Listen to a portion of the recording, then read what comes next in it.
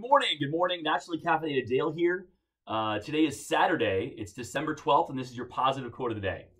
You may realize that I'm not using my hands. One of the people commented that I use my hands a lot. I'm going to try to talk without my hands for this entire quote. You can tell me how I do.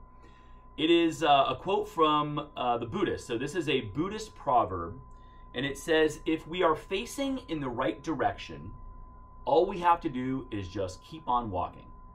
So understand that sometimes we have a goal and it seems overwhelming, and we get tired, and we get challenges that come up along the way, and we get things that we struggle with.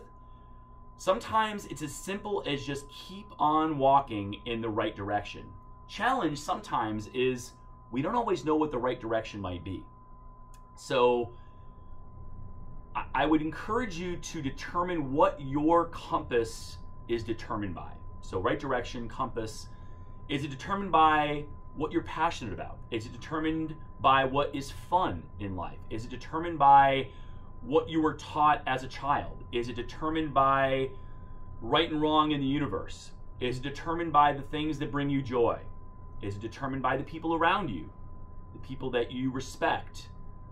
So identify what things go into your compass and what is the right direction for you. And when you do that, you then have the ability to feel good about the direction in which you're walking.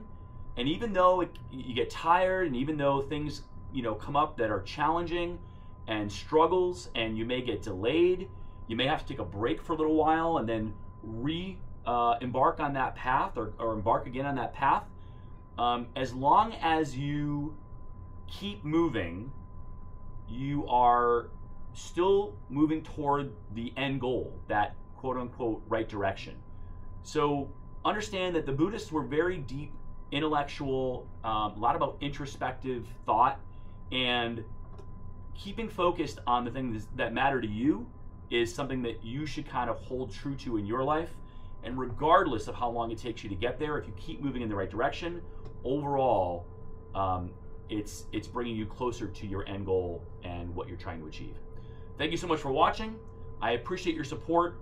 I will simply say that having my hands in my pockets this entire quote has been extremely challenging. I'm not going to do this ever again. So thank you, Mark, for that feedback.